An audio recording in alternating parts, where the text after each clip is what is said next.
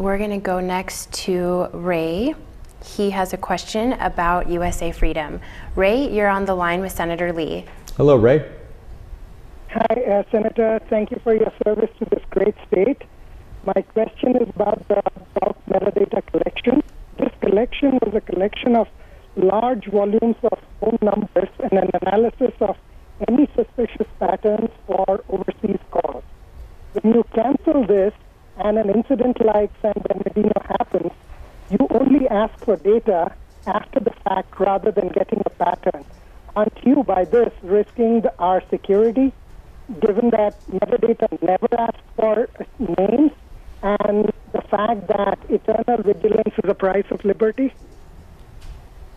Okay, Ray, we have a bad connection. I didn't hear everything you said. I think I heard most of what you said, and I think I basically understand your question. I think you're asking me about the USA Freedom Act and whether or not the USA Freedom Act undermines our security. Is that right? Okay, perhaps we lost the connection, but let me answer the question. The USA Freedom Act does nothing to make the American people less secure. Importantly, President Obama a few years ago appointed an independent commission to study the gathering of telephone metadata, among other things. They reached a number of conclusions, and among the conclusions that they reached was that something like what became the USA Freedom Act, which I introduced, could sufficiently safeguard the American people's privacy interests and their security interests. One of the conclusions it reached, with which I agree, is that we ought not consider our privacy to be fundamentally at odds with our security. To the contrary, our security and our privacy are part of the same thing. In other words, our privacy is part of our security. We have to remember that bad things happen when we leave unlimited power in the hands of government officials with no oversight. Among other things, this commission looked back on and cited the report put out by a commission led by Senator Frank Church in the 1970s. That commission studied, among other things, abuses of our intelligence gathering networks within the federal government and concluded that those networks within the federal government had been used in every administration from FDR through Richard Nixon for purposes of engaging in political espionage. This is of real concern to us and one of the reasons why we need to keep a tight watch on it. I was also concerned that with the federal government gathering this bulk metadata, in other words, gathering information on all of your records, everyone listening to us had their phone records gathered. The government was collecting information on who you called, who called you, when they called or when you called, and how long you talked. It's none of the federal government's business. They have no business collecting all that information, unless, of course, it's connected somehow to an investigation on crime or terrorism or something else like that. And that's a real problem. It's at odds with the spirit, if not also the letter, of the Fourth Amendment to the U.S. Constitution. It's also a waste of time and effort and resources.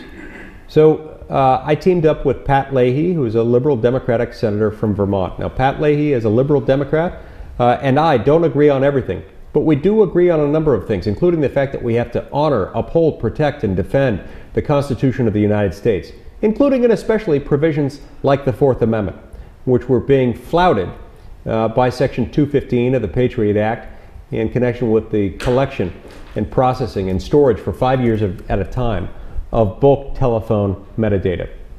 And so, Ray, I had the opportunity today to ask these very questions to FBI Director James Comey at a hearing of the Senate Judiciary Committee on which I sit. I asked him, is there any sense in which the passage of the USA Freedom Act could be blamed for the San Bernardino attacks? He confirmed absolutely not. Certainly not. There's no connection whatsoever. I asked him if in any way this impaired our ability to follow up on that investigation. And he said there's nothing in there that impedes our ability to follow up on it. We have all the authority we need to follow up on that investigation, to carry out a full, robust investigation of that act. We have what we need in the USA Freedom Act, and it in fact strikes an appropriate balance between privacy and security, recognizing that ultimately our privacy is part of our security. Now, it's interesting, Ray, the USA Freedom Act hasn't gotten a lot of attention for the last few months since it was passed into law in June and signed into law by the president.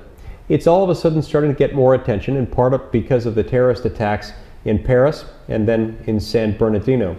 It's also starting to get more attention because a couple of presidential candidates have chosen to bring it up, in part to inflame the fears of some of the American people.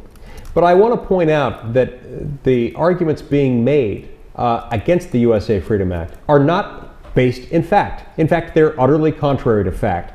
I'm trying to set the record straight on that because things that are being said about it are not true.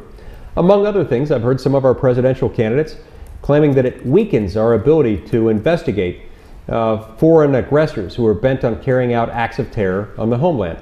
That argument is utterly false, and it ignores the fact that the USA Freedom Act doesn't operate at all with respect to foreign communications. Phone calls either originating outside the United States or originating inside the United States directed outside the United States. So that argument is completely false. Some have also said that it somehow impairs our ability to follow up on an attack after it occurs. Again, that's not true because the government still has the ability to go and get a court order authorizing the release of telephone data connected to an actual terrorist investigation. So these arguments are false and they should be dismissed as such. The USA Freedom Act makes the American people freer. It protects the American people's privacy interests. It also, incidentally, makes us safer. It expands some of the powers that were necessary in order for us to follow terrorists who come into this country. It gives us at least a 72-hour window in which to follow the terrorists once they arrive in the United States before we can figure out a more permanent way of monitoring them while they're in this country, visiting from outside the United States. So thank you for asking this question, Ray, but the USA Freedom Act makes us safer and it also protects our Fourth Amendment and privacy rights.